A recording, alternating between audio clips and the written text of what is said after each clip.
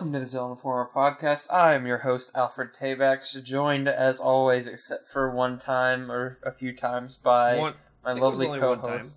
Maybe like once or twice. Yeah, you missed a few too. But Yeah, that was before you were the full host. Before the Fire Nation attacked. The Fire Nation. So, obviously you guys know Nate.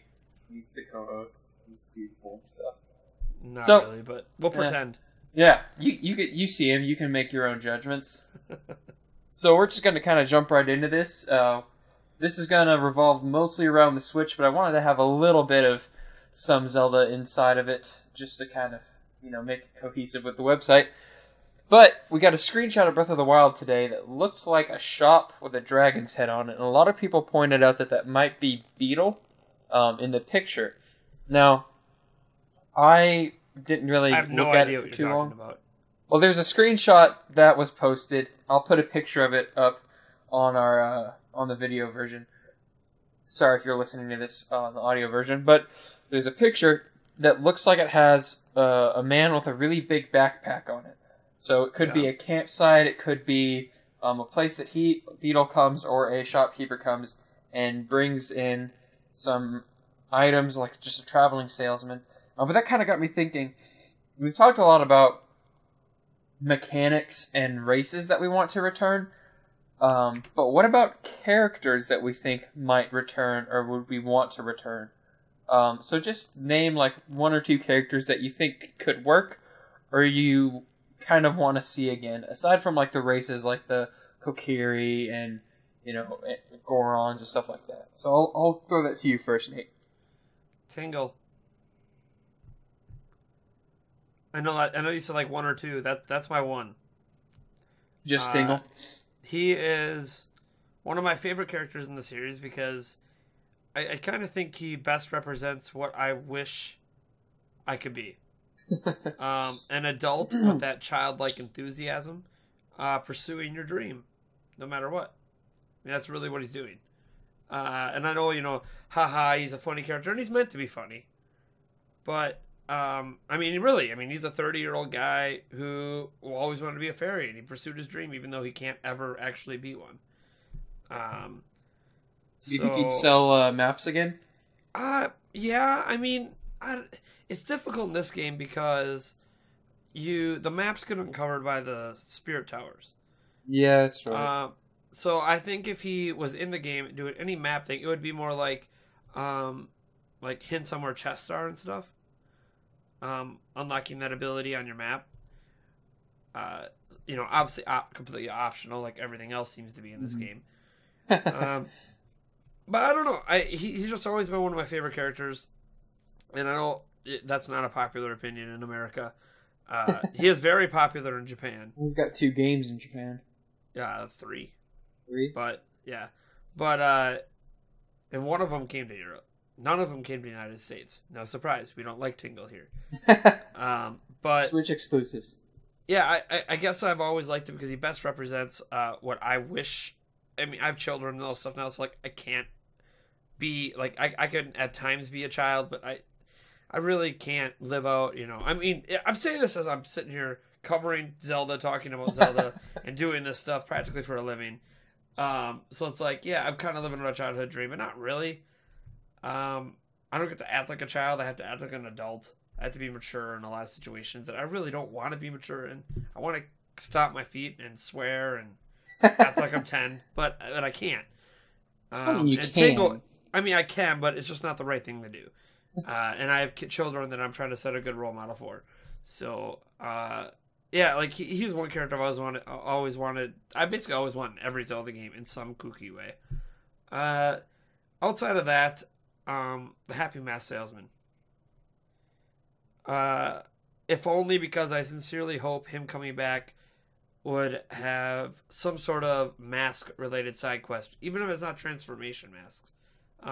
Even if it's something as simple as all the mask trading you did in Ocarina of Time. Yeah. Just something like that. I just like that whole... Again, it's another childlike thing of, wearing masks like Halloween and all that stuff. I don't know. If you can't tell, there's kind of a running theme with the 2 characters I want back. And that's weird because most people remember Happy Mask Salesman from Majora's Mask, who's a lot more serious. But yeah, Let's see. That's what I got. I'd like to see. Okay, Fi. I say Fi. Fi. I'd like to see her return. Just because we're shown in the screenshot like a rusted Master Sword.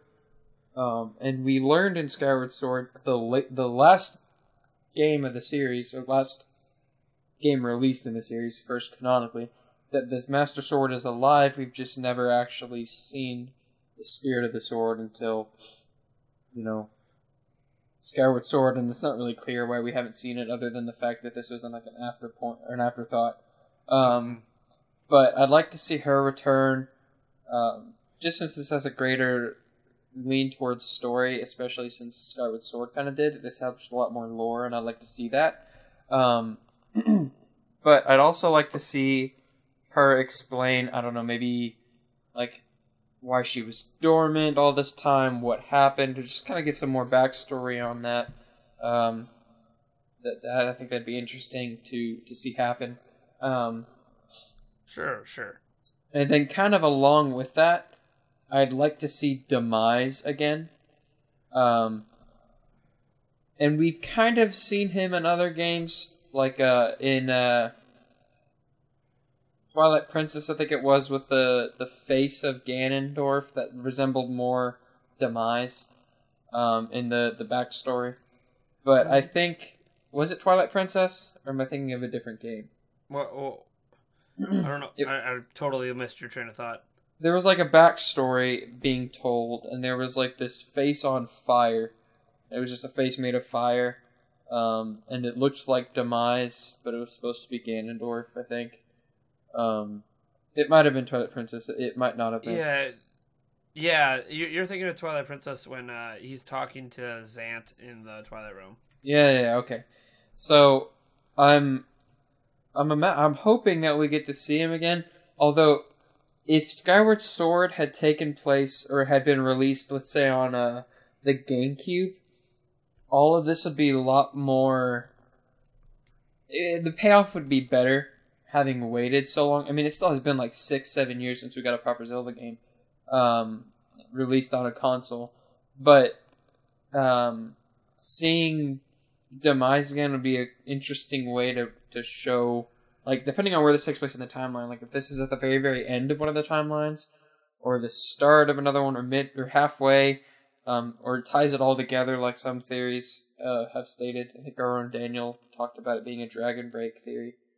That we see him, like the culmination of all of this, lead right back up to where it started. And I think that'd be kind of cool.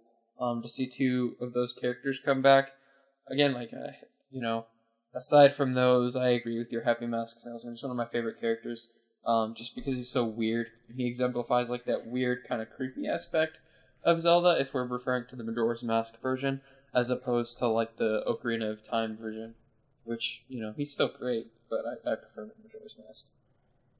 It's funny, because it's the same character in both games, so... Yeah, that's true. He just plays more of a role in one game than the other. So, moving on then, we have gotten a lot of Switch rumors over the course of, eternity so far. And we just learned that some Nintendo Switch accessories are going to be revealed at CES this week in Las Vegas. So we're getting a foldable headset which features a 40mm drivers and then folds up when traveling. Nintendo Switch starter kit including a carry bag, stereo headbuds, earbuds, cleaning cloth, screen protector, control caps, and game cases, along with some other stuff for the NES Classic Edition. But I think that one of the things that is interesting is the fact that this is going to have a headphone jack, from what we can read into this, I guess. Sure. It's not like we didn't think there would be, but this kind of confirms something that Nintendo hasn't confirmed yet, is that there will be a headphone jack on this that you can plug in your headphones when you take this on the go, which makes sense. Since they're advertising this as a home console, but it's also a portable console. So taking it on the go, you'd want to have headphones. And so that's just not necessarily rumors.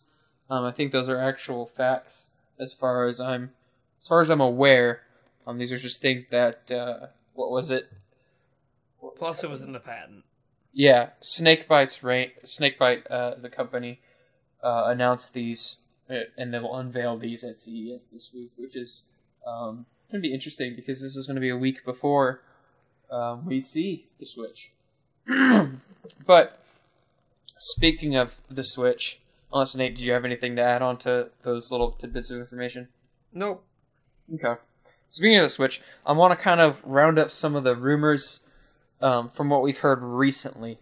As we've talked about rumors in the past, and we know a little bit more about the console now. There's been a ton just like in the last week. Yeah. So I'm going to go over a few, and then Nate, you can cover any that I missed. Just kind of, these are all random, they're not in any order. But there's a rumor going around that a new Pokemon game, like a third one in the Sun and Moon area, in the Alola region, will be announced for the Switch. My hope is that it'll have updated graphics and it'll look better. But it's also going to include supposedly 20 new Pokemon that'll be added into the game. Which will be interesting because they added a lot into the game, but they also relied a lot on the Alola Pokemon. So if they do end up adding more, it'll be kind of interesting because they haven't leaked any. And typically new Pokemon get leaked really, really easily. And they're either really good at hiding this or this is a completely false rumor. And then something that's not any surprise to anyone is that Beyond Good and Evil 2 is going to be announced this next week at the conference. It's still a rumor, but it's a very likely rumor because we've heard about this for quite a while now. That Nintendo has been pushing this game. It's going to be an exclusive for the first 12 months, so about a year, and then it'll be released on PlayStation 4, PC, and Xbox One. And then the surprise that nobody expected was that Mother 3 is supposed to be announced as a title for either for the Switch or for the Virtual Console. I'm not 100% sure on that one. Then they'll say that they'll announce that at the conference as well. And that'd be something that a lot of people have wanted for a very, very, very, very, very long time. And it'd be nice to get an official translation for that game. Then, of course, we have the Mario Kart, which is more Mario Kart rumors. There's a rumor that there will be a pre-order date, which will be January 13th, which will happen right after the conference date. So, right after the 12th, we'll be able to pre-order this console. There'll be Metroid Switch rumors.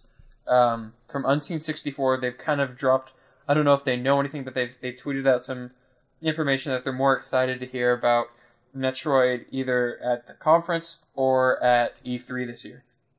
And then, of course, we have Smash, Mario, and then some people have been tossing around Nintendo VR. Like, that might be a possibility, so yep.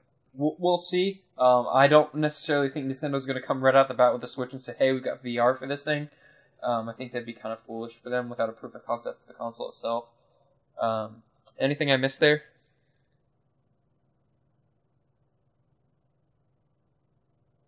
Or am I... Is that all you got? Yeah, that's all I have on my list. I did a bunch of stuff beforehand. Let me see. There is a bunch of stuff from that Obi-Wan guy.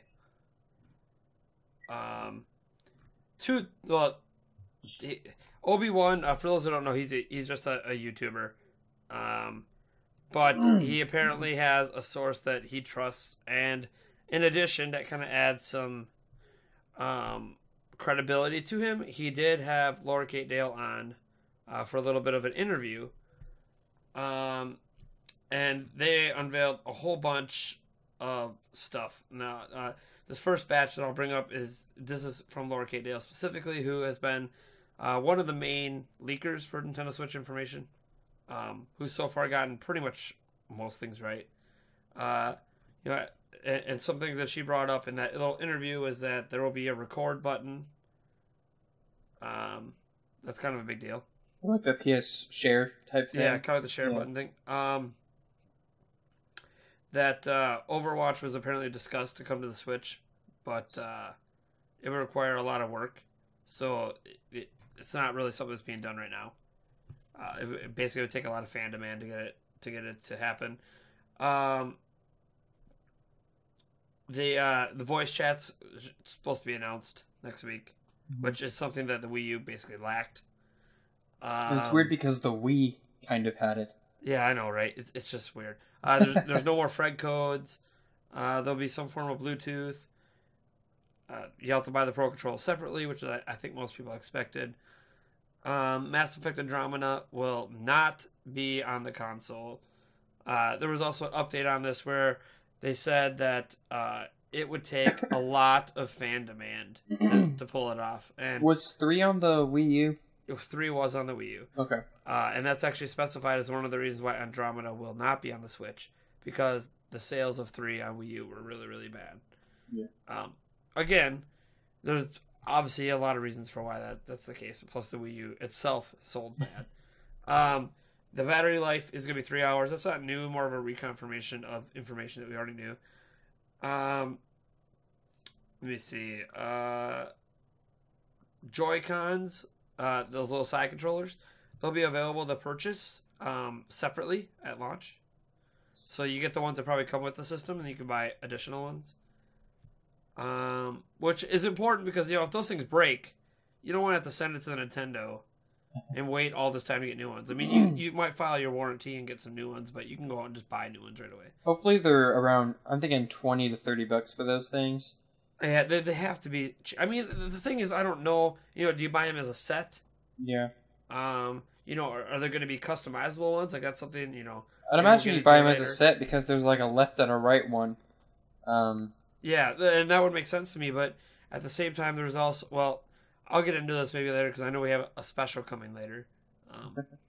But so I'll keep that out because this isn't a rumor. This is just me speculating. Let me see. There isn't going to be more than 3 GameCube games in the Virtual Console at launch. But however, GameCube will have Virtual Console-ness on the system apparently. With 3 games at launch. The Joy-Con has an IR pointer that will allow for touch control. SD cards can be used at the Switch. The only color available at launch is going to be gray, or that basically what we've seen. That little black gray thing. Also on a note for the SD cards, I think it said 128 gigabytes to 500 gigabytes. Yeah. But I may be a little off on that. Yeah. And this is one that people haven't talked about yet. The user interface. Apparently, on the dev side anyways, the user interface is very similar to Wii and Wii U. A little surprising. That's the case. But that's not necessarily a bad thing. It's not confusing. It kind of depends what they mean by similar. Is it the same, if it's just like the same setup? Because basically, I view the Wii U like the similarity, like the overall UI, it's like a phone. Mm-hmm. You have like icons, the different apps you tap and stuff. them. And then you have a folder, you tap it. Like, I think that's okay. That's fine. It's just what they do around that interface. Yeah. That's hopefully a lot better than what they did with Wii and Wii U. Which it worked fine for Wii, but Wii U didn't really revolutionize it like it should have done. Mm-hmm. It basically was a 3DS interface on a home console. It just should have been better than that. And then that's the tagline for the Wii U period, though. Yeah, should have been. Should have been better than that. And then Obi-Wan had his own sources. This is where like the big stuff comes from. Like he said that Nintendo Switch is going to have VR. It is a thing. It is going to be announced, and it's not going to be there day one. Like it's going to be announced next week, but it's not going to be there day one. It's going to be something that's going to come out in 2018. So, whether or not it's something, who knows? Maybe it's something they're pushing at the end of the year for holidays or something. But apparently Switch VR is a thing. It exists. Devs can play around with it. Imagine that, like, and that's not, as far off as that sounds, you got to also consider their history with VR and their mess around with 3D, but also that quality of life project they had a while back. Sure. I can see a lot of app uses for that. Yeah. Well, I can also see, like, they had... like that hand thing that you'd attach to your finger, looked like a blood pressure reader. Sure, that like measured your how scared you were in a game. Yeah. Like I could see that being in like used in VR. I don't know. Like it's as far off as out there as it sounds. Nintendo has taken a lot of like small steps in completely random areas that could all culminate into VR. Yeah, and another big thing, this was because he kind of did like this Switchmas thing where he had three or four videos talking about Switch rumors, and one of the ones that he put up was that this is the big one. This is the one that no one else. He thought if this ends up being correct next week, like this is huge, especially for his credibility, and that's that Resident Evil 7 is coming to Switch day one, and that. They are currently working on bringing the VR version of it to the Switch. But that if they are, he goes into some detail about some of the difficulties they're having with the VR version because obviously the Switch doesn't have the same powers like a PlayStation 4 Pro does. Yeah. So like there's some technical limitations, but it sounds like they're able to get some of it running. So if they do get that full thing running, it would be something that they launch in 2018, which again would line up with the fact that Nintendo's not going to do anything with VR until then, except announce that they're going to have it. And then it also lines up with the fact that I believe PlayStation 4 Pro has a 1-year exclusivity on the VR version of Resident Evil 7, but not the version in general. Yeah, not like no. The Resident Evil 7 is going to be multi-platform right away, but just the VR version is going to be PlayStation 4 exclusive for a year, and it launches like later this month. So, it does suck. Oh, Nintendo's getting it 2 months later. I'm like, yeah, but the Switch isn't out yet. So I mean, 2 months later isn't really that bad considering the console doesn't even exist in the public right now, and it's only 2 months, so like it's not a huge wait. So that's obviously a big one, a big third-party game. And I know Lord K. also says like there's going to be at least one brand new IP. That's like a big deal. When I hear that, I'm thinking something like Splatoon level good. Well, is Seasons of Heaven a Switch exclusive, or is that something that's coming out for the other consoles as well? No, that's a Switch exclusive. The publishers themselves announced that. So. Then maybe that's the new IP. Yeah, maybe, but like we already know about it, and she just said this like the other day. So it's like we already know about Seasons of Heaven. Like there's a whole reveal trailer and a press release, which I'm sure Nintendo isn't happy with, since it sounds like Nintendo might have funded it. And we found out from just today there was an indie company that they were doing Runner 3. The guys behind Runner 3 that's coming out. They announced like a new character and everything. And they basically said that the game's coming to Switch, but they can't say it's coming to Switch. Like, Nintendo has told all indie developers to not talk about their games coming to Switch. That's weird. Yeah. And it based on the fact that, like, the obviously we know the Seasons game, Seasons of Heaven got announced, and we know the people at Image and Form have been talking about it. I think it's more of they're just saying, please don't do it, versus, like, you can't do it. Yeah, because there's been indie developers already said, "Oh, our game's coming to Switch. Ukulele, it's coming to Switch. Yeah, not going to Wii U anymore." Like, so it's one of those things where I think Nintendo wants to save all these indie surprises for the 12th, but they realize they don't control these companies, so they can't tell them not to hype up their game. Well, they can't not have indies on their console either, so they can't be like, "Well, if you say something, we're not going to allow you on the console." Yeah, and I even think I think what the Seasons of Heaven people did was very smart. If they had waited for Nintendo to announce it at their thing, it could get overshadowed. Oh, definitely. When they announced it, like everyone's like, "Wait a second, this is an Unreal Engine 4 game that looks this good and can run." That can't stand up against like for Nintendo fans, like exclusive Nintendo fans that only play like Mario and stuff like that. That wouldn't get. That'd be kind of like at the Bravely Default level of being shown off. Which if they get Bravely Default's great and had good sales, but like. Seasons of Heaven, like, right now, that is the game people look at and be like, okay, that is, like, the standard right now. Because it looks like The Last Guardian in terms of yeah, and it's crazy because we do know that the footage they showed was on PC. So we don't know how that, and maybe that's something we find out at this event. Like, we finally see, like, Switch footage of it. Because it is exclusive to Switch, so what people have to remember, why would they show PC footage? It's games are made on computers for starters, and that this seems like it's a pretty recent deal that went down. So it's not like they weren't making this game the whole time. They just didn't know what platform it was going to be on yet. Yeah. So obviously PC is just an easy place to start. But also that also speaks to if they can just port it that simply over to Switch, then that speaks volumes for how easy it's going to be to get. Oh yeah, big games and the onto thing the is Switch. like that again. That's why I said this partner with Nvidia is such a good thing for Nintendo. Mm-hmm. They are very in sync with the PC crowd, and being able to easily transport games from PC to Switch is going to be like a big boost for this console, because right now it's not easy to transport PC games over to PlayStation 4 and Xbox One, despite the x86 architecture, because of some unique features they have, like the ESRAM on the Xbox One. It's more like they have to make the games for consoles and then port it over to PC, and PC gamers hate that.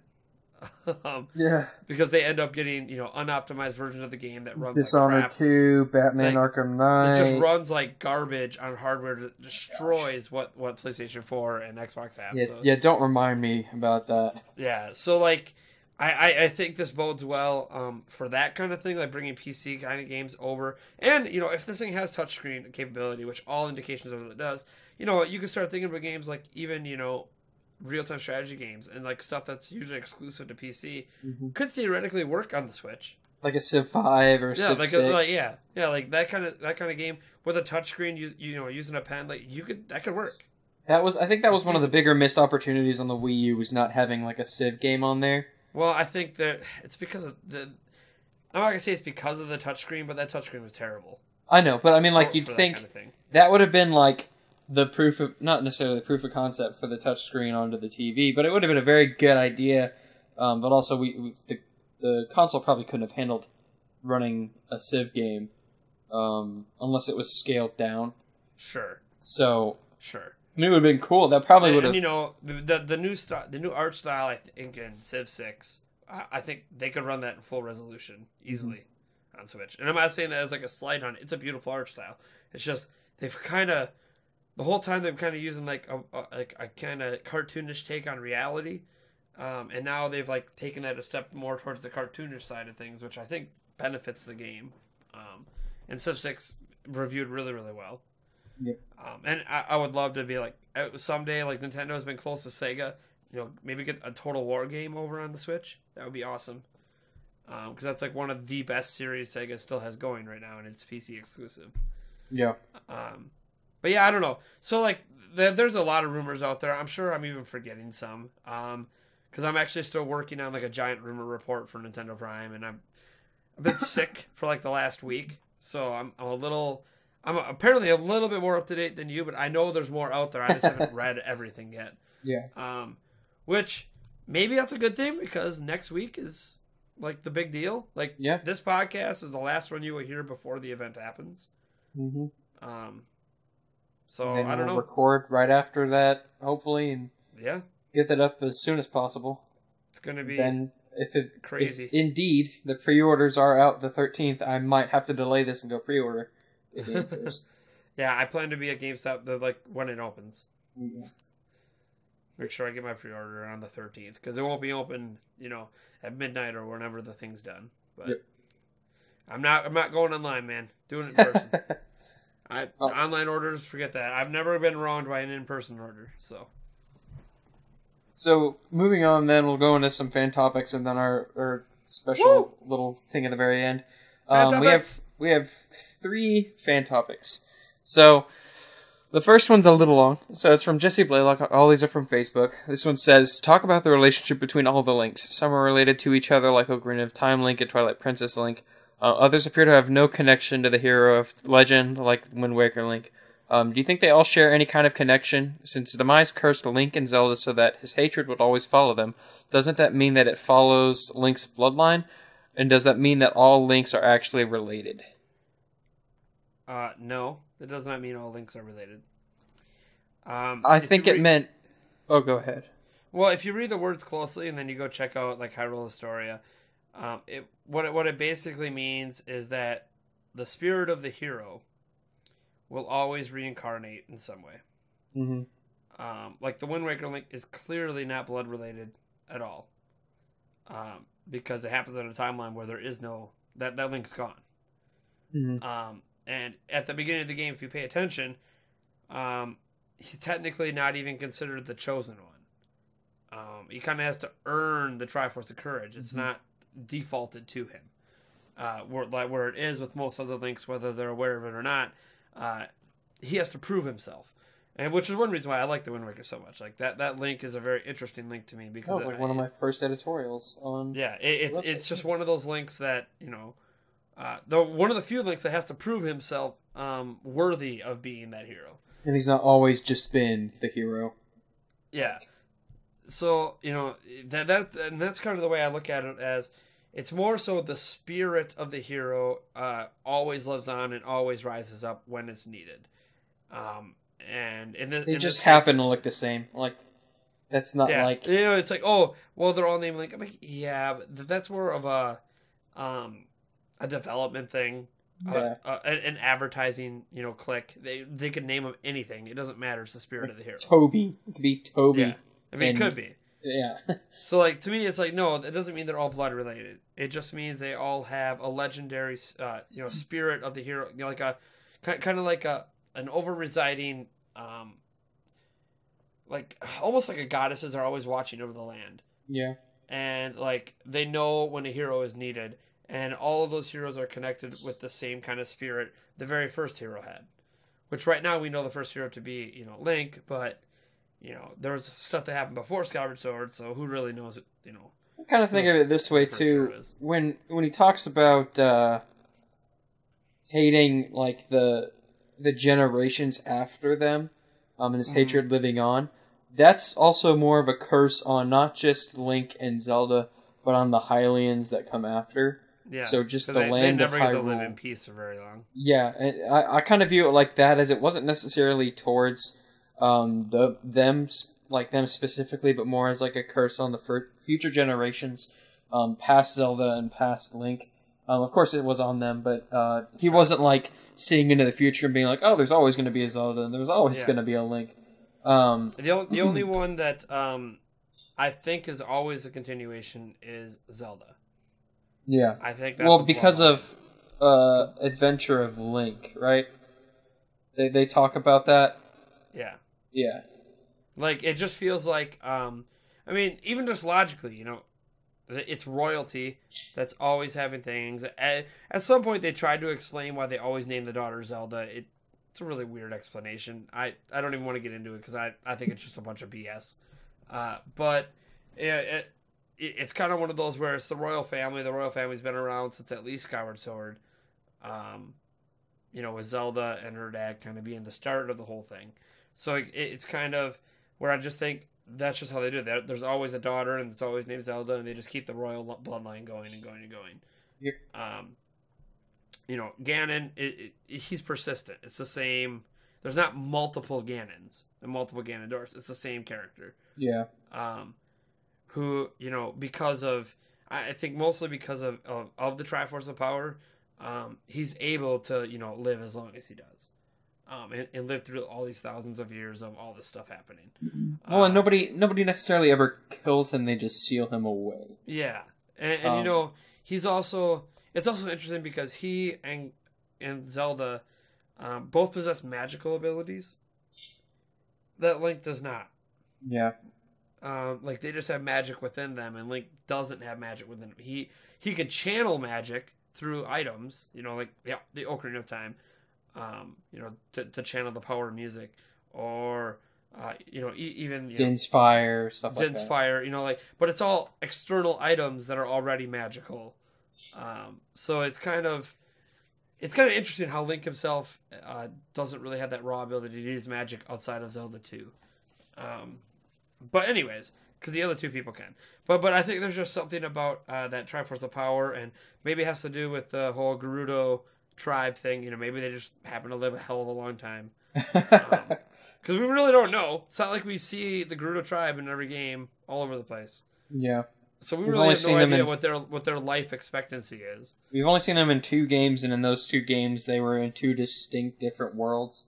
Yeah. So, I mean, we know they existed at some point in Twilight Princess, but they were all gone at that point. At least that we know of. Yeah. It's just a crazy, crazy situation. So it's a very good topic to bring up. I just think if you do the research and you read the Hyrule Historia and you pay closer attention to what is said in Skyward Sword, that you kind of learn that it's not a continual bloodline for Link. It's a reincarnation of the spirit of that first hero. And that's kind of that's more so the continuation, I think, of the Triforce of Courage. Yeah. More so, I think the curse and everything surrounding it has to do with the Triforce of Courage continually moving on to the next hero, versus like dying. Like when Link dies, that's the end. The Triforce of Courage is gone. Like that. Well, that also makes the characters more like Link's not really a depth character, but it makes him a little bit more interesting. As opposed to him being, oh, well, my father's name was Link, and he defeated Ganondorf, and now I'm Link, and I defeat Ganondorf, and right. My son will do the same thing. It's someone different, and it adds a little bit, especially like in the case of Wind Waker, where it's a completely separate Link that has no relation to any of them except for the tradition on the island. But it's kind of the same thing, of them not being related, and it makes them interesting, like I said. So. Alexander Zdravko says, do you think Nintendo should add even more stealth mechanics in future main Zelda games? This is tough. It is, because then you start to get away from Zelda's mechanics and core mechanics. And Zelda's never really been like a stealth game. Like, it's not stealth elements like in Wind Waker. You have the fortress in Skyward Sword. It's everywhere in Skyward Sword. Yeah, and then even in Majora's Mask, when you have to go into the Gerudo Fortress, there's stealth, but it's never really been a huge aspect. It's more along the lines of something that you, with the existing mechanics that are already in the game, you can also stealth. Not these mechanics are in the game so that you can stealth. Kind of. The Wind Waker is completely forced. Skyward Sword is completely forced. I'm thinking more about Majora's Mask.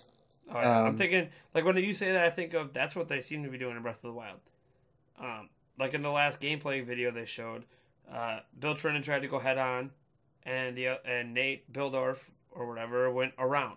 Mm-hmm. So like you can stealth, but that's not the only way to approach the world.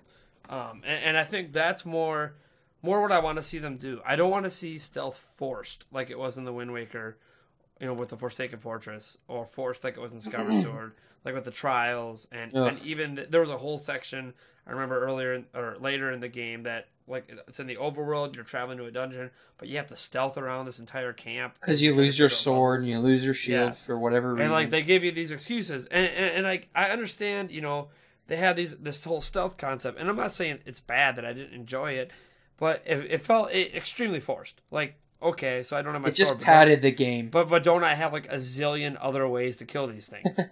Like, okay. And in Breath of the Wild, since you can pick up enemy items so freely, I don't think they're ever going to force you to have to stealth. But they might encourage you to by making it extremely difficult if you don't stealth. Well, it might be along the lines of in Final Fantasy 15, there's a boss or an overworld boss that's way too difficult for you at your current like power level or with the items that you have. Stealthing around them might be the best option, or run head on into the fight. But it's not like you're trying to get into a level or into a dungeon and there's a giant enemy right in front of you that's way too powerful for you, but you have to figure out a way around them. Whereas, like you said, I don't like it when it's forced. I just keep thinking, like, whenever I hear the word stealth being put in a Zelda game, I think people want it to be more like Assassin's Creed. Yeah. And I don't really want that. Or like Dishonored. Yeah. A little bit. And those games were great, but Zelda's not Dishonored. It's not Assassin's Creed, and it doesn't need to be. It's the same thing. Like The Witcher 3, you can kind of stealth in that game, but it's not a stealth game. It's more of a secondary mechanic that you can kind of use, and Zelda's very much like that. And I don't necessarily, again, I don't want to see it have like again the stupid sidle mechanic like in Wind Waker, because it doesn't need it. Sure. I don't think it needs it. I think if it sticks with what it's doing right now, with the different approaches and with a little noise meter at the bottom showing how much noise you're making, so you can be quieter. I think that's all you really need. Yeah, I like stealth more as like it's an optional thing. Mm-hmm. You can do it, you don't have to do it.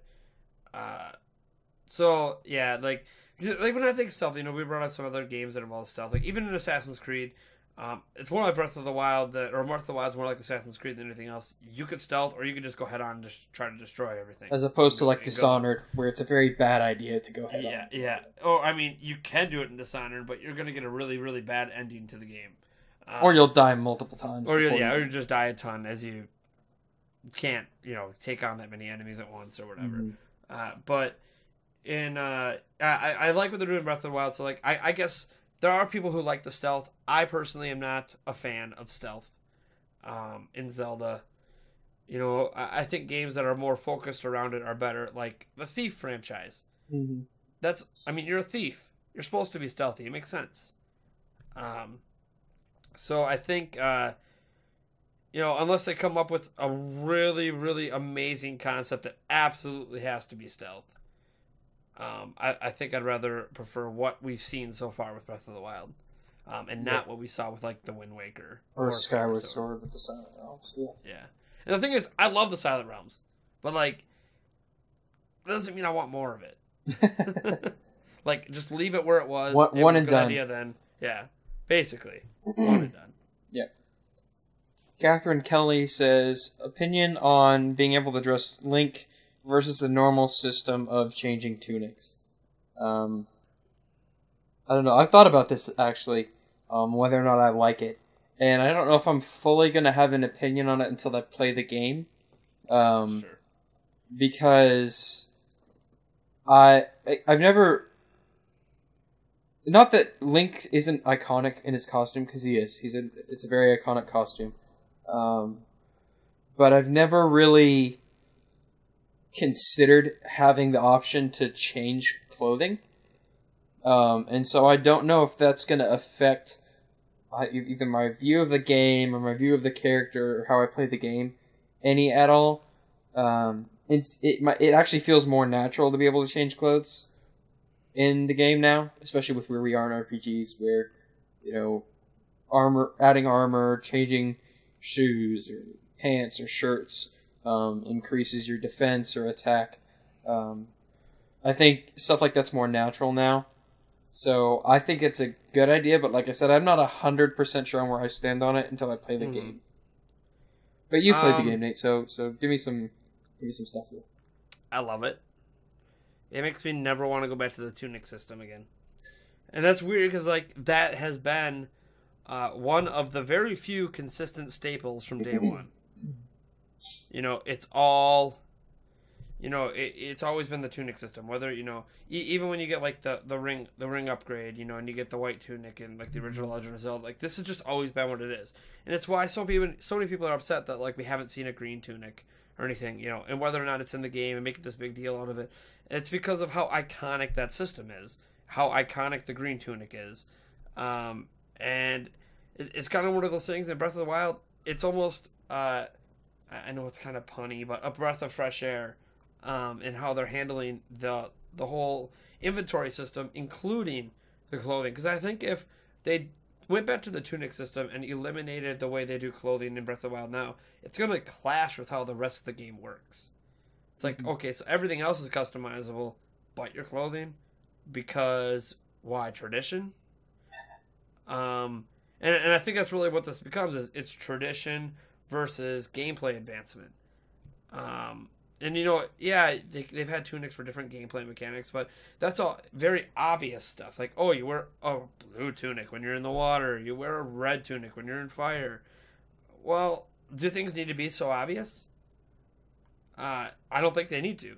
Not anymore. Not in 2017 that we're in now. So, I guess my opinion, having experienced it, having seen how it affects the world, having the idea you could just take all your clothes off and try to beat the game naked, or I guess in your knickers or skivvy or whatever you want to call it, your underwear. In your knickers or skivvy. I mean, in reality, he probably would be naked, but they got to keep the rating down. Yeah. Like if this was The Witcher, you totally would be naked. But and Link can get the Master Sword, but he's already got a Master Sword. Wink, wink. Oh, jeez. No, so I like what they are doing. But again, I've also played it and I've experienced it and I've seen how it affects gameplay. And I think it's really like a wholly positive thing. But I think even the naysayers against it, once they experience how it works and how good it makes the game, are going to be okay with it. Yep. But again, it is going to be strange. Like, seeing this game being advertised with Link wearing a blue shirt, it's really weird. Mm-hmm. Really weird. Not something we usually wasn't see. No, I'm thinking for Wind Waker, some of the advertisements had him in the blue shirt, though, too. The pajamas, yeah. Yeah, but the box art was still... Yeah. And the box art was still that. But we don't know what the final box art for Breath of the Wild looks like either, though. Well, yeah, but we do know that the amiibo look like. And there's no green tunic. That's true. It's very clearly that they're putting the blue shirt front and center as, like, that is their advertisement get-up for him. In a lot of the footage we see from Nintendo, like, that's what he's in. That's not what he has to be in. We already know that because it's all customizable. But that is, like, the go-to. Like, there's obviously some meaning behind that particular shirt. Mm-hmm. But, yeah, so... I guess plus, it's my favorite color. And I'm not saying, like, blue. Like, yeah, okay, I like blue. That color of blue on that shirt is my favorite color. So, like, I might have a little bias towards wanting it to stay that way. But... It's like Mega Man blue. Only part of Mega Man blue, because Mega Man's like blue is like blue. He's blue, like, and then he's got some little accents on his armor that I like that color. Yeah. So yeah, that's all about that, and Mega Man and Link naked having a Master Sword. Oh, so, like we did with E3, using that arm cannon. Oh my god! All right, I gotta stop. Move on. Moving on. And we just got rated R. No. It's okay. Our podcast is actually rated explicit on iTunes. Yeah, we can say whatever we want. Well, there's an occasional swear word, and I think that's what did it, but it's all right. So innuendo for the win. Just like two, we did two this time. Oh my god! So just like we did with E3, was it E3? Or was it? It was. I don't remember, because like we did a betting special and we just kind of stopped because we're waiting for the result of the loser, which, from what you told me before we recorded this podcast, will possibly be public before this podcast comes out. Yeah, maybe, possibly, maybe. If not shortly after. Depends on my editing for this one. Yeah. This will be easy though. It's just nice. Yeah. And my video works. Yeah. So just like we did for I think it was E3. We had a betting special. This was more predictions, though, especially since we don't have anyone to help us with this. But I came up with 8 beforehand, and Nate said he's just going to come up with them on the spot. 8 predictions. Which means I'm going to lose. 8 predictions that we have that are going to be announced at E3 at the January 12th conference for the Switch. I'm just calling it Switchmas. Okay. You can call it Switchmas if you want. Yeah. But yeah, I came up with 8. Nate's gonna give me 8, I guess. Whenever he comes up with them. And so we're just gonna go like you do one, then I do one, then you do one. Yeah. I do one. Okay. So I'll start us off. Awesome. I think only this is gonna be 1 or 2 of these is based on a rumor. I doubt any of them are actually. I don't think I researched only one of them. That's because I had to get some information on what year it was.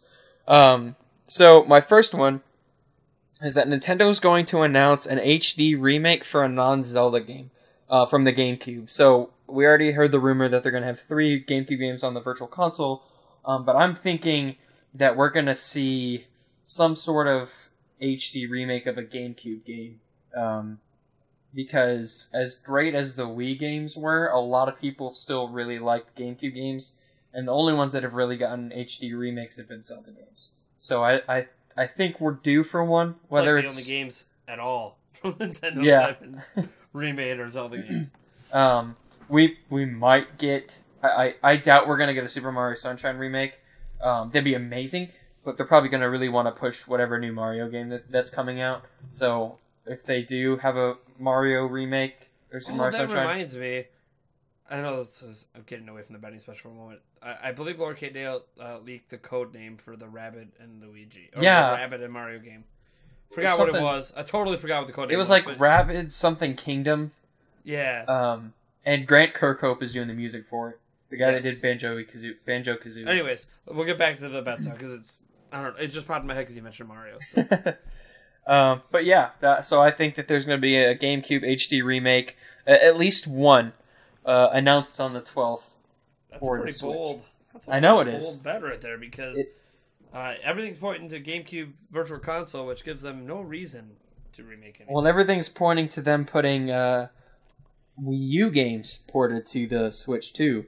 So this one's a bit risky for me. I guess this one was more of like I'm really, really hoping they do it, and so if I say it, kind of like the Joel Osteen way of getting things done. I'm speaking kind of like into everyone existence. just saying they want The Last Guardian to happen every single year, and then it finally did. Yeah. Of course, then again, to be fair, that game had been announced at one point, so 10 years ago. It technically existed, or at least was known to have existed at one point.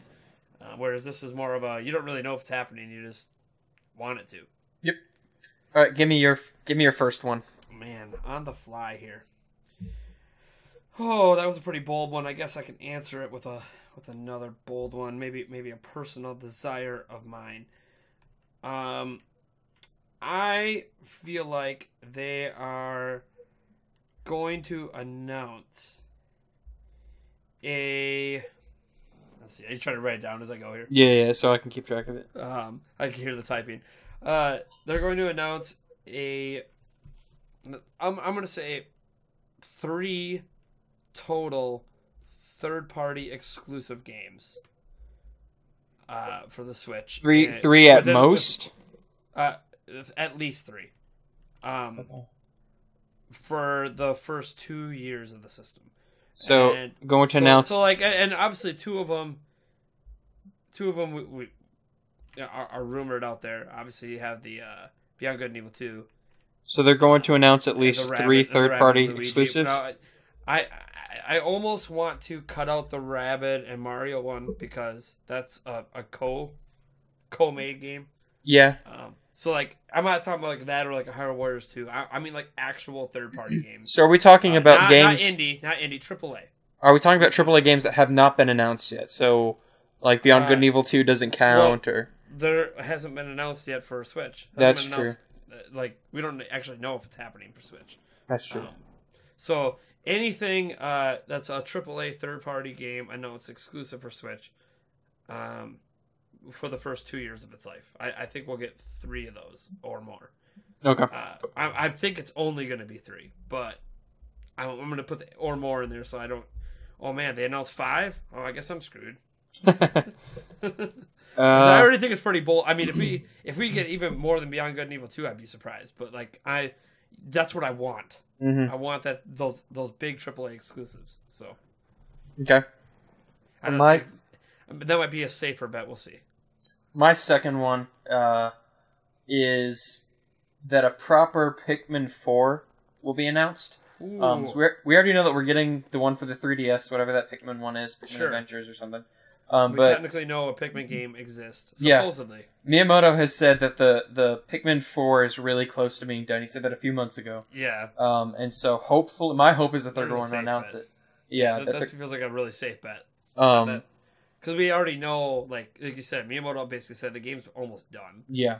You know, I can see them announcing it now and releasing it like fall or something. Then again, they said that about Breath of the Wild several times.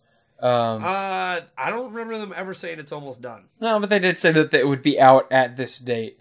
Yeah, but that's different than almost done. That's like true. when you're like a year out from it coming out, like that's way different than Miyamoto being like, yeah, we basically have Pikmin 4 done, but like Wii U sucks, so we're not doing it. That's true.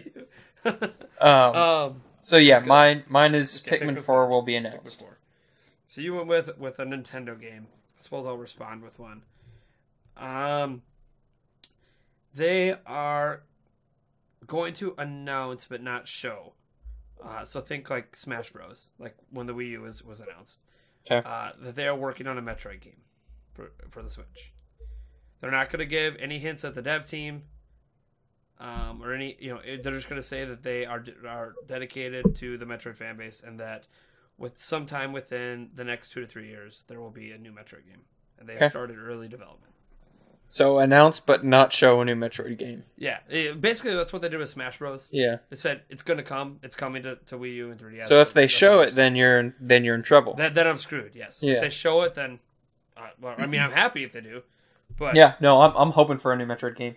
But Metroid Prime game, and that's way less less likely than yours. But that's okay. I figured I went a little too. I kept thinking, I'm like, how many third party exclusive games are rumored right now? I don't even know. So well, it's like that's a weird comparison to say that it's more like we're more likely to get a Pikmin 4 game than to get another Metroid game. Well, like we know Pikmin. Like the thing is, no, I know Pikmin 4 has been talked about. Metroid is, but I mean, like, on the show. Talking about that in general, using those words because Metroid's been one of the flagships for Nintendo for a long time up until recently.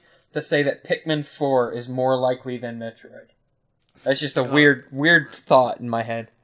Pikmin's easier, like cheaper to make. So yeah, that's true. It's like saying there's going to be another Just Dance. Oh wait, we already know that. There's one every year. I like Just Dance, but my number 3. This one was a little hard to like put into words, so I'm just gonna read it like I have it and then just kind of explain it. So I'm thinking Nintendo's gonna open the video like they did with one of the E3s a while back with like a special video at the beginning. I think it was like 2 years ago they had the Star Fox one where they were all different Star Fox puppets. The year before that they were puppets that I think they worked with Unseen 64 on. Or Mega 64. Yeah, that was like the claymation. Yeah. Thing, the Robot Chicken one. I feel like they're going to do something like that. Something memorable.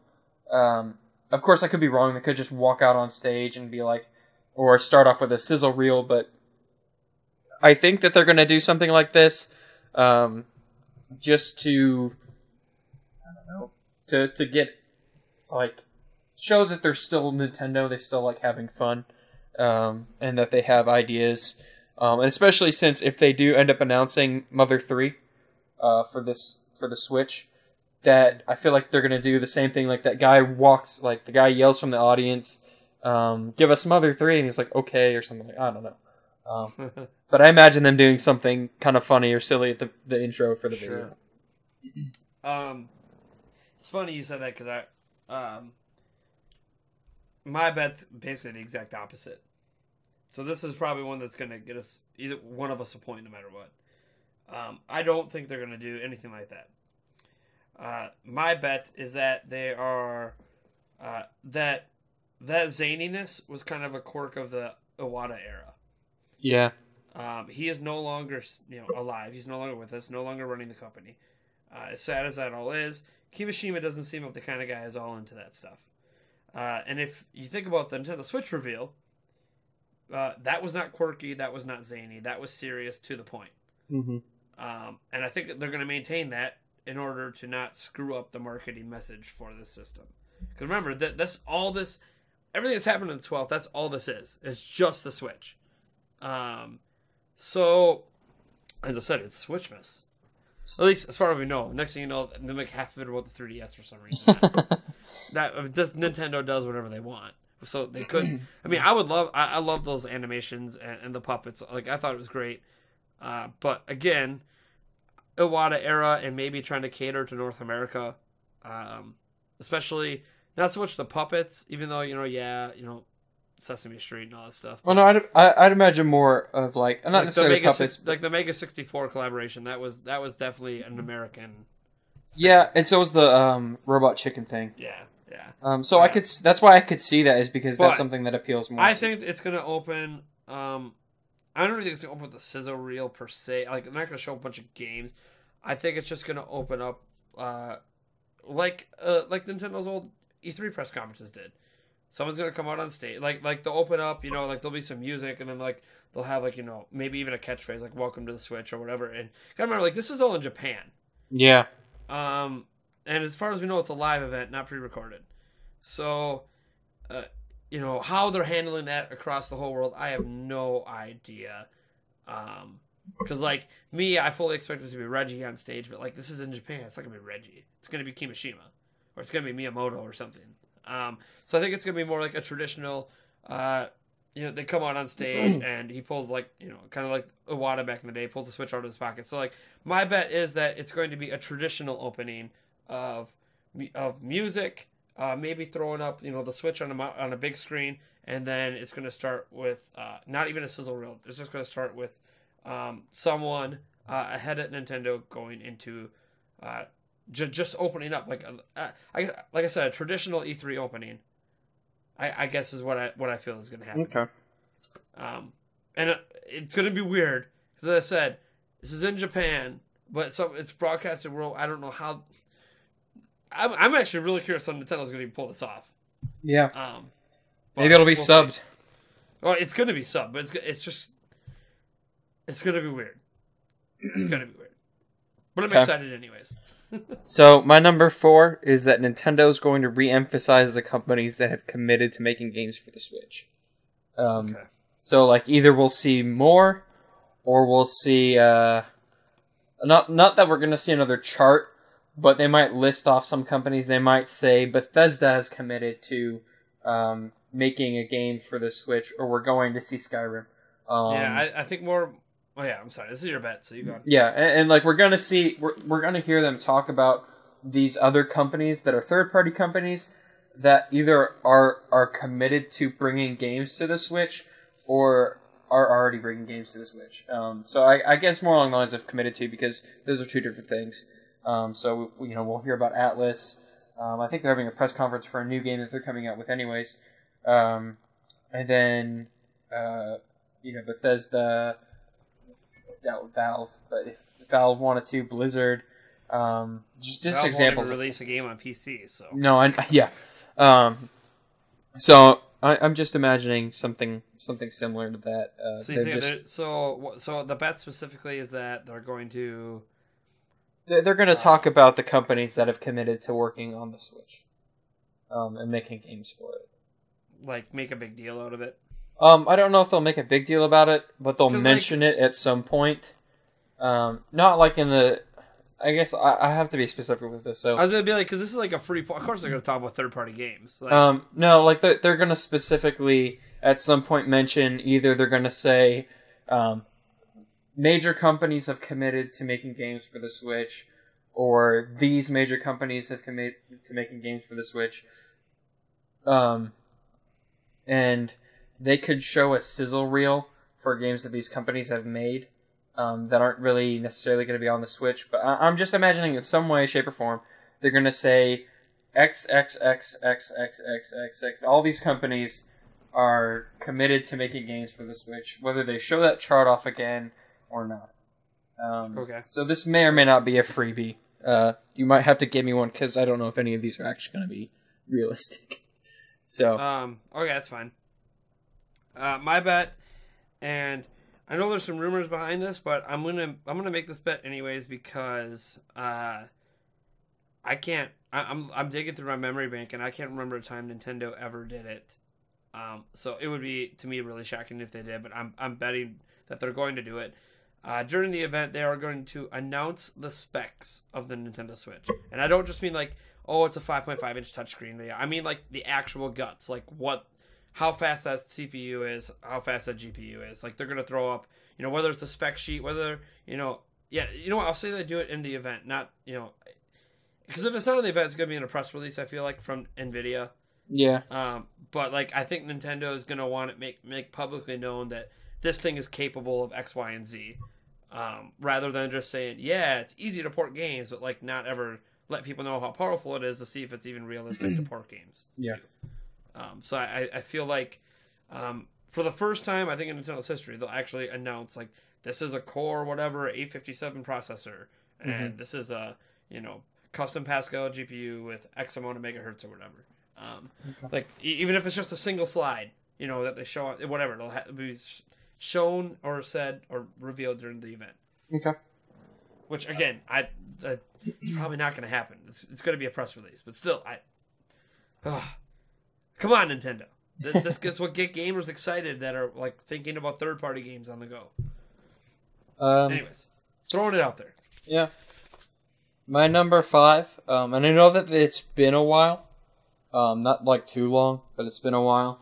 I think that since this was the last thing Iwata really had a hand in before he passed, that they're gonna honor him some way with this, either with saying that this was his last project with us, or in memory of Iwata.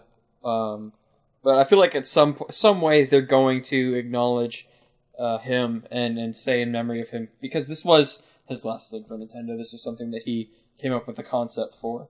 Sure. And, he had the name for the NX that still nobody knows what it meant. So, I feel like it'd be right to do it, and I feel like they're going to do it.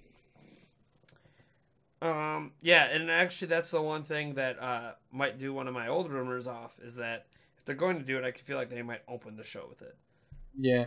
And that would really throw it to it. Because, like, if you remember, there was that old Reddit rumor that Iwata had, like, recorded, like, a message about the Switch before he passed. And obviously that didn't happen at the reveal. But based on how they handled the reveal, it would have felt weird if they put it in there. Yeah. But it would be something at, like, this event where they could show, like, a clip from that, where he says, Iwata just is Iwata and does what he does, and says, "I hope you enjoy playing with this." Yada yada yada.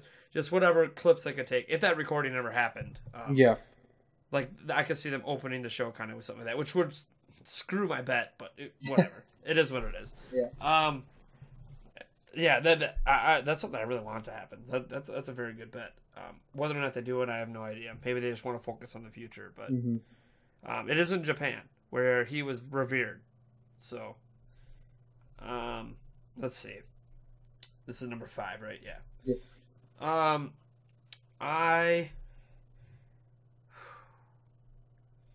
right, this is going to be...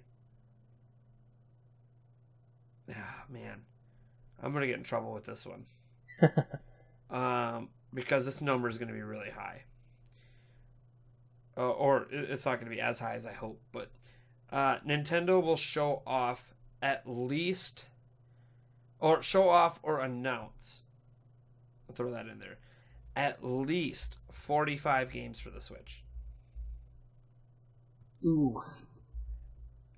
And see, this is where they're not exclusive, just games on the Switch at all. And this is where I'm really hoping for some sizzle reels. An indie sizzle reel would really, like, that could be 20 of the games right there. So, like, I'm really hoping they throw a sizzle reel or something in there. If they don't, like, it's probably going to be 15 to 20 and I'm screwed. But that's what I'm going with. That's what I want to happen, because as I know, it sounds like a lot, but you have to remember this includes indie games. And there's a lot more indie games coming out a lot more often than AAA games. So I'm kind of hoping they do kind of a big indie, heck, technically you could argue, VC games and stuff. So, like, I'm really hoping, like, any game they possibly show up is going to run in this thing counts. So okay, I'm hoping. I was thinking about this. Watch Mother 3 be like number 39 and I'm screwed. That's it. It's done. This isn't like a bet, but I think it'd be cool if they did like some games that are already out, and kind of like they re-released Shovel Knight with all the DLC, or Binding of Isaac Rebirth with Afterbirth and Afterbirth Plus. And have like the definitive editions of those games and still being provide support for them later on. Because they just released Binding of Isaac and just released Axiom Verge for the Wii U. So it wouldn't make sense to not have them on there. So, you probably already got like 3 or 4 games out of the indies right there. Like that's... I'm just really... Like, there's a lot of ways to get to this number. Whether or not Nintendo chooses to do that, I have no idea. Like, there's rumors this thing's only half hour long. That really puts a wrench in my plans. It's just a half hour sizzle reel. Yeah, like if that happens, I'm in trouble. Like, I'm hoping it's an hour long is my hope, but we'll see. Yeah. That's what I'm sticking a pin in it. It's a high risk because I think they're going to show a lot of games. Whether or not they're going to show that many, I don't know. But I'm hoping. Crossing my fingers, man. Come through for me, Nintendo. Okay. Number 6 for me is... I think we're going to see more of that Sonic game. Not Sonic Mania, but the new one that they teased at that... the Sonic 2017 or whatever? Yeah, with Sonic and then Generation Sonic. That's what I'm going to call him because it looks like... It was multiple generations of Sonic. Yeah. That's... I think we're going to see more of that just because of Nintendo's history with Sega and their like partnership kind of that they've had recently. Even though it is a multi-console game. But we have heard that it's going to be... It was said that it was going to be on the NX. So hopefully we'll see it on there. I think we're going to see it... I don't know if they'll... Because Sega's never been one to do like press conferences specifically for their games. Yeah. So I imagine that this game could just be announced here. Say, we've got the new Sonic game. Here's the trailer for it. And then just dive straight into that. But I think we're going to see some form or fashion of this new Sonic game. Like either gameplay or cinematic trailer. Not just a passing mention, though. Not like, oh, it's coming. Like, yeah, actually, we're going to see something from the game. Yeah, or like a 30-second clip or something. Yeah, show something. Yeah, something more at least than what we've already seen. Yeah, they show that same little clip again. It's gonna be like, really? Yeah. Cool.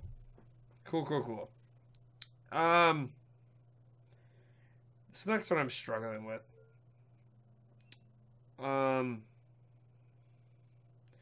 I think that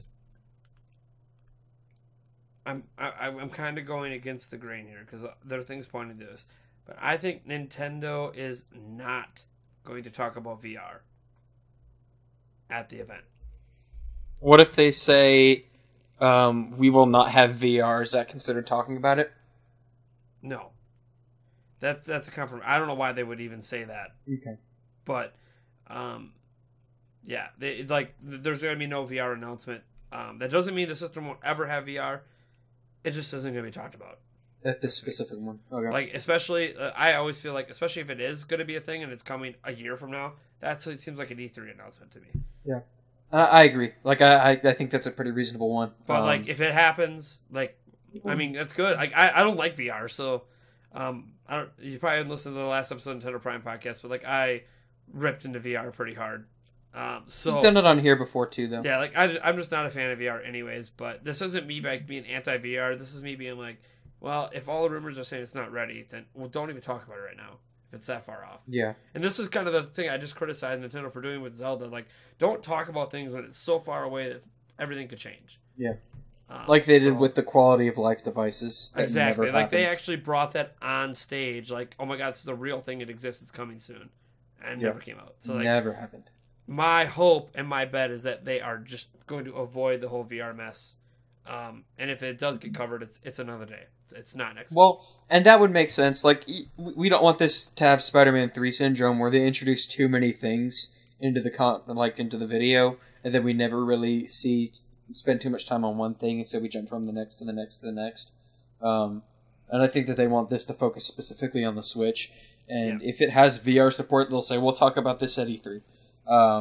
But I agree. I don't think they're going to talk about VR here. At least I hope they don't, because then we're going to miss out on Switch stuff. Number 7. Whether it's in honor of Kirby's 25th, or if it's just because, I think we're going to see a new Kirby game. Like a 3D modeled Kirby game. Whether that's something like Kirby's Air Ride models, to where... remember the game that was announced for GameCube, or not announced, but it was shown off.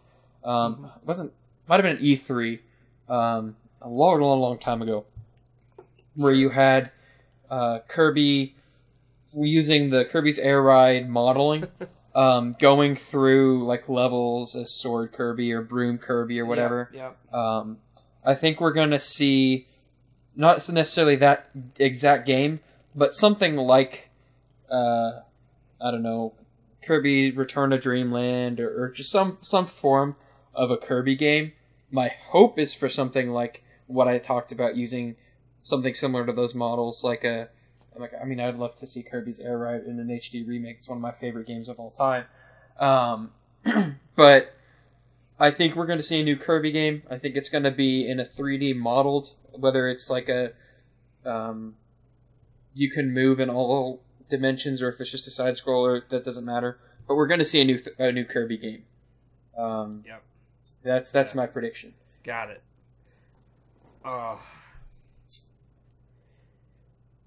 So I'm deciding if I want to go safe or if I want to get risky. See, that Kirby bet feels a little risky. Like, yeah, now, because 25th coming up, but then they've also been releasing Kirby games recently. So it's not like the series has been forgotten, like, say, a Metroid maybe has. Well, but a lot of those Kirby games use the same engine. Yeah, that's true. Like, Robobot used the same engine as, whatever the other one was. I don't remember what it was Whatever called. the other one was. I think... Alright, how to phrase this? Therefore you are?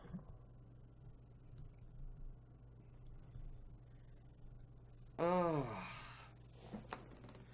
Alright. This is a massive stretch. I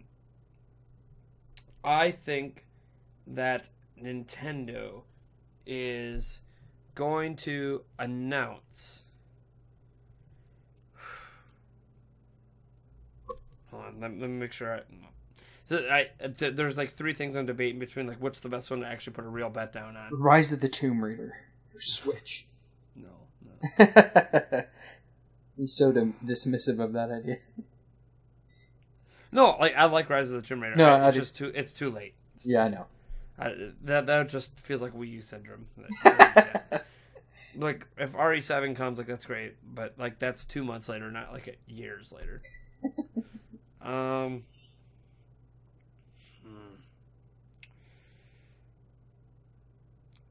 Man, this is such a tough one for me. Pick one.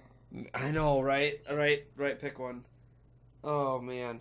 You got two more left. You got one more left after this. So I know, right? Like, this is a problem making it up on the fly. Like, I don't have anything ready, so like I'm literally making this up on the fly. Like, I'm trying to think ahead, and I can't think ahead. How about this? And this is another one, spec related, but pretty specific, and probably going to be completely wrong. The system, while it is docked, based on the number crunching, is going to show that it runs at least at 1 teraflops. And the thing is, if we don't get the specs, or we don't get enough information to determine that, I lose the bet. So, yeah, it's a very easy bet to lose, because it requires that Nintendo gives enough information to determine that. So basically, if I get my one bet right, I might get this bet right, or it'll prove that it doesn't run that good. And then this is not a bet I'm very confident in. Let's put it that way. Yeah, no, this is more of a I'm really hoping. Like, please be at least 1 teraflops when you're done. Yeah, that's how I kind of feel about some of the other ones that I had earlier. Like 1 and 3. Yeah. Just please happen. Okay. My last one is, and this is kind of based off of a rumor, but more of a hope of mine, because I still haven't finished this game. I think Nintendo will announce a remastered version of Xenoblade Chronicles X. Not a straight up port, but a remaster to where things are done better to showcase how the Switch runs a game and how it runs an open world game like that. And I think that announcing it here would be the best idea. And I think it would be great if it was a launch game as well. Because we're still hearing conflicting reports on whether or not Breath of the Wild is going to be a launch game. But if it's not, and Xenoblade Chronicles X is, you've got your giant open world game right there to last you until Breath of the Wild. And I think that that'd be a perfect way to start off the life of the consoles with a remastered version. And there's just a few things. Okay, there's a few things that you need to fix. Okay, the faces for one. Please fix the faces. I knew this was going to come with a rant. I love the game. Okay, it's a great game. I just haven't gotten around to finishing it. But like, the faces show no emotion. It's kind of like the same thing with Pokemon Sun and Moon, where the character's always happy or always stern looking, no matter what's going on. You run through cars in town like they don't exist. Yeah, it's just there's a lot of like they spend a lot of time on the look of the environment and the gameplay, which is great. It's just like there's specific little things like texturings on people that just they need to be fixed because they look kind of sloppy. And like maybe just I know this is gonna happen. This is just a pipe dream, but like have your character say things more than yes and no, please. Like this is an RPG game, and he needs to talk or she needs to talk. I know they're not going to do that because they'd have to call in every other voice actor that they had call in. Like Charmy Lade have to come in, Bryce Papenbrook, they'd all have to come back in and re-voice lines. Which right now there's no indication that they're doing that. But like there's just a few things that I want fixed. Maybe you could add new content. I don't think the game really needs it. But that's what I want out of a remastered Xenoblade Chronicles X, and that's what I'm hoping is on the Switch, and that's my last one. So I had two really good bets that just came to my mind. But I want to win. So I'm going to go with the one that I think is most likely. And it is that I believe that whatever game Retro Studios is working on will be announced at this event. Don't know what it is. Don't know if new IP. Maybe it's the Metro game. Maybe I ended up with a 2 for there. Don't know. No, you get a 1 because you said that they'll talk about it. I know. Wait, do you mean announced or just showed? Announced. So not showed. So whatever game, it can be showed. Like okay. Like I'm not just announced. Like it's just in some form or fashion we're gonna hear about whatever game they're making. Okay. Yeah. So like if they announce it with the trailer, it's still an announcement. Yeah. So whatever game Retro Studios is working on will be shown. Whatever game they're working on, we're gonna find out what it is. Okay. And again, that's always because everyone thinks that with Retro Studios, and then they just never find out. Yeah. But want to hear what my other bet was going to be? What? It was going to be that they were going to announce that there would be at least 6 Wii U games remastered within the first year. That's a pretty safe one too, though. Now, 6 in the first year? Like, yeah, they got Smash, Mario Kart, Splatoon, but like guaranteeing that there's going to be 3 more. Xenoblade Chronicles, which is pretty likely. Maybe, or they're working on something totally new at Monolith, because remember, they were helping with Breath of the Wild. No, I know they were, but I remember hearing a lot of rumors talking about Xenoblade Chronicles X being ported over to the Switch.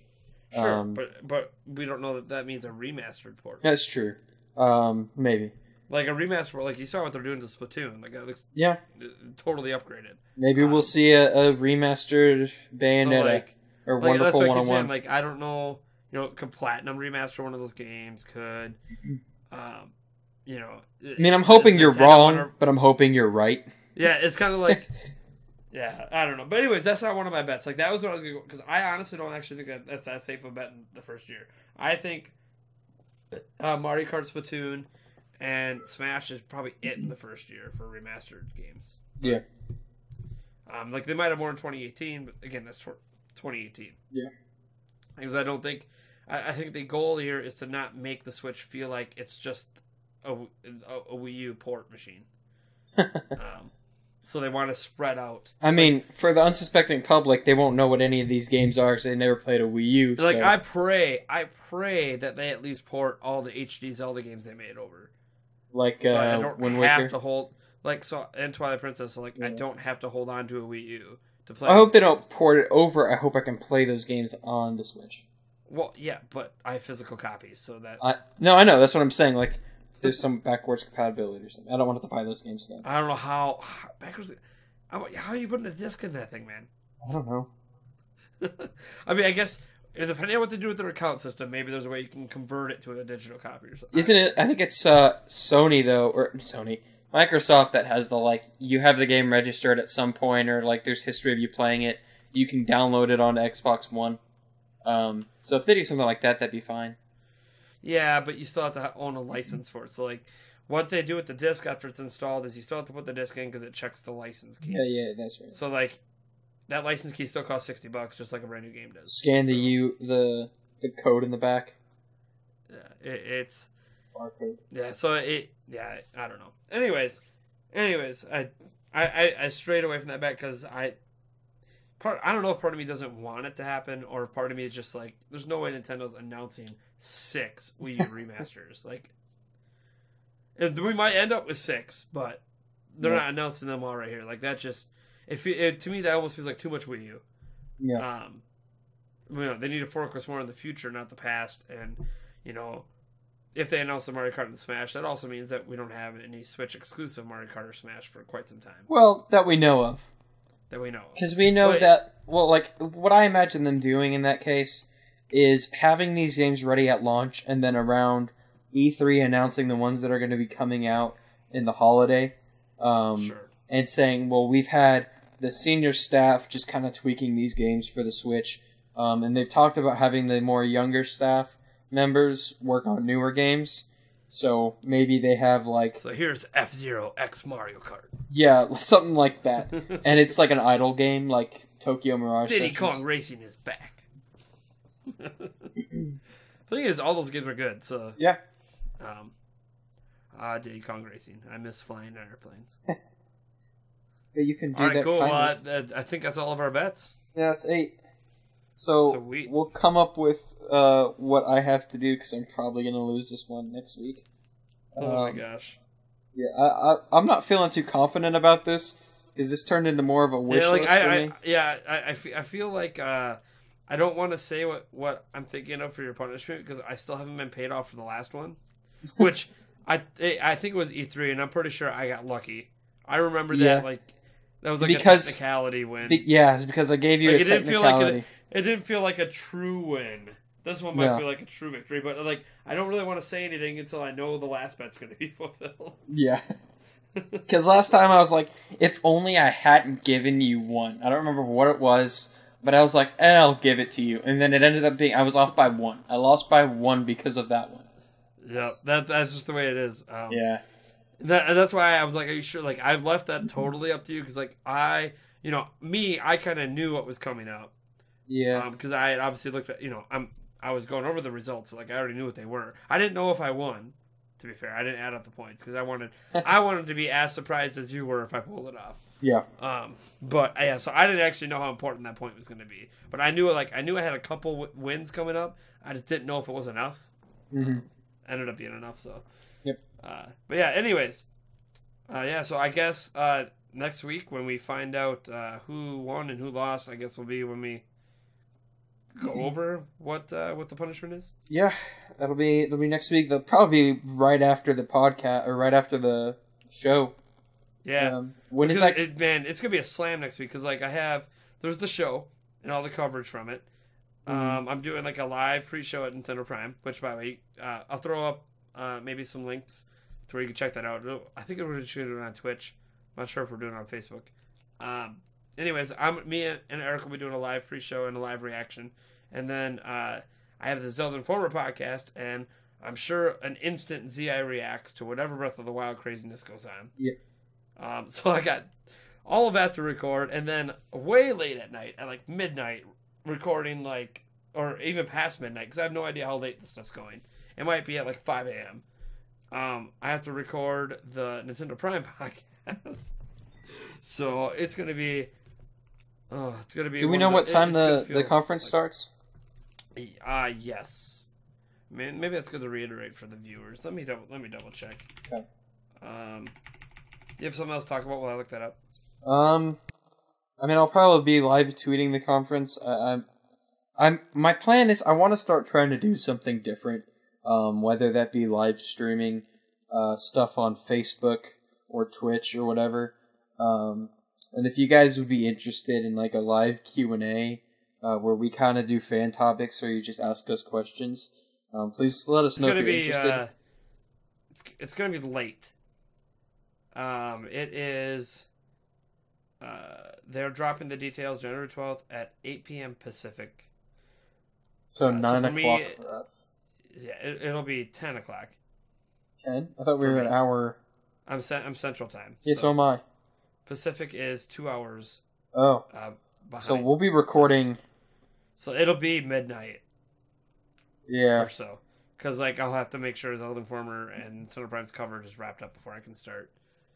So it'll probably be midnight. It's gonna be a late night. Yeah, it is. Long night. And I have to drive up to Oklahoma the next day, so Yeah. we'll be. You might actually gonna be be- the one editing that video. Yeah, I had a feeling that's gonna. Well, that's okay because I have. I made sure I cleared out those 2 days. So, Okay. so I'm doing nothing but because I got to edit Thunder Primes too. So like, that's fine. I'll edit the next one. But yeah, so again, check us out. Check me out. Live reacting to it for Nintendo Prime. Check out the results of this betting show next week. Mm-hmm. It's gonna be awesome. Hope you enjoyed the podcast. See you at a weird time next week. A weird time. Hopefully on time on Friday. Yeah, We hope. we'll see. We'll see. Catch you All right. guys later. Bye.